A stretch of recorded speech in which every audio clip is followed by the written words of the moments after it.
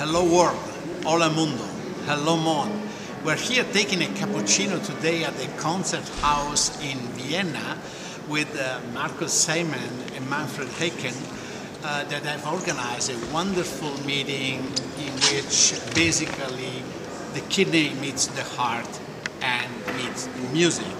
And we would like to interview them rather quickly, asking to Markus first of all about the concept of diastolic dysfunction and how this impacts kidney disease and vice versa. Markus. Yeah, thank you, Claudio. We think now that as nephrologists, we have to focus more on the principle of diastolic dysfunction rather than left ventricular hypertrophy. And we have to interact maybe more with cardiologists and think more in cardiological terms. And we have a lot of work ahead of us, both in the chronic kidney disease population, hemodialysis patients, and also renal transplant patients. This is an important concept because we were used to speak about hypertrophy, low cardiac output, and a new kind of concept is now entering the cardionephrology, especially cardiorenal syndrome type 4. So at this point, you have published recently a paper on fluid overload, and you have a special theory about this. Can you just tell us quickly?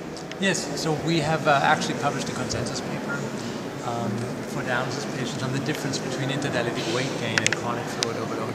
So I'm not the person who is in charge of finding out, who was the first one to find out that chronic fluid volume overload is actually associated with dramatically worse outcomes.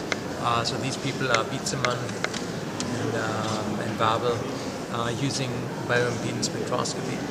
But the concept of fluid volume overload in our patients is incredibly important because it is a modifiable practice that we can improve in dialysis patients in order to make their lives better.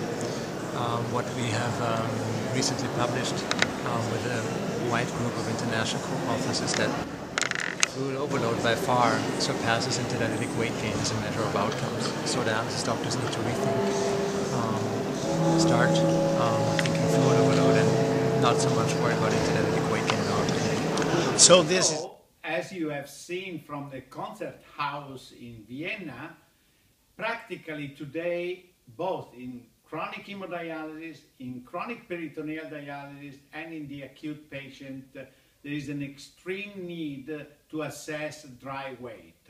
And this is normally done with bioimpedance method. In chronic hemodialysis, we have seen the publication from the group of Vienna. In peritoneal dialysis, there is the iPod-PD study and initiative that was presented in Madrid. And in the acute patient, our own institute is performing an interesting study to demonstrate how bioimpedance can be useful in acutely ill patients. With this, I thank you very much for joining today Cappuccino from Vienna and Vicenza, and have a nice day. Excellent.